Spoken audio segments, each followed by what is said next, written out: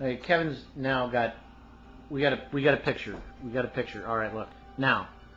See, the thing is that this is Smallville. Now Kevin drops everything. How do you work the zoom on this? Wait a minute. Okay, I'm just walking closer. Kevin, you look like a blowfish. Yeah. Kevin drops everything when Smallville comes on. And what is it about comic books that Kevin's in? Comic books and things that are Superman related. What is it, Kev?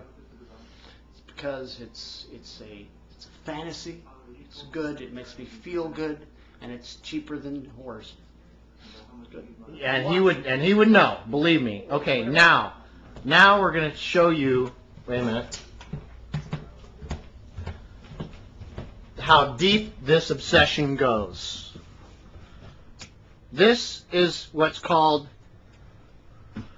the fun room. Okay, there's the Superman poster. Okay, I'm just going to pan the room here a little bit. Okay, those are all the Tick action figures. There's like all the action figures. Okay, I put these shelves up for Kevin because he needed something to hold up the action figures. He's not so much obsessed with it anymore, but he's probably not dusted this in a long time.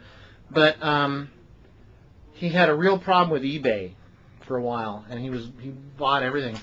eBay loved me. Yeah, eBay loved him. There's the Blues Brothers. Can you turn on another light in here?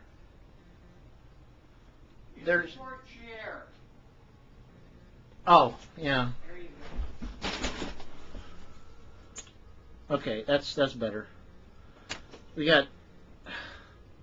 Okay, here's the Mego department. Every Mego known to man and science.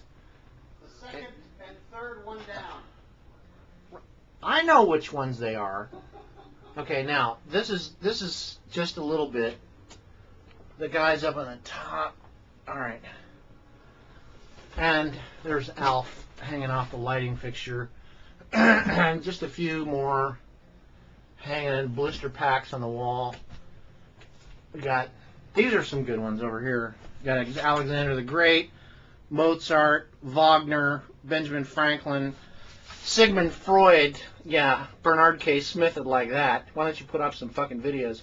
And Blackbeard, Casanova, Annie Oakley. Nobody has that.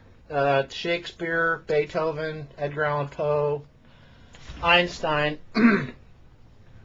Okay, now, this is the comic book closet. There's a few comic books in here. How many comic books do you think you got, Kev?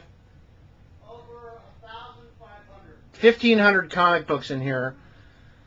Yeah, there's a few. So, anyways, this is the depth of, like we watched the 40-Year-Old Virgin. It's like they stole that from Kevin's life, other than the fact that there's Harry Mudd. We like Harry Mudd quite a lot. That was a great episode of Star Trek.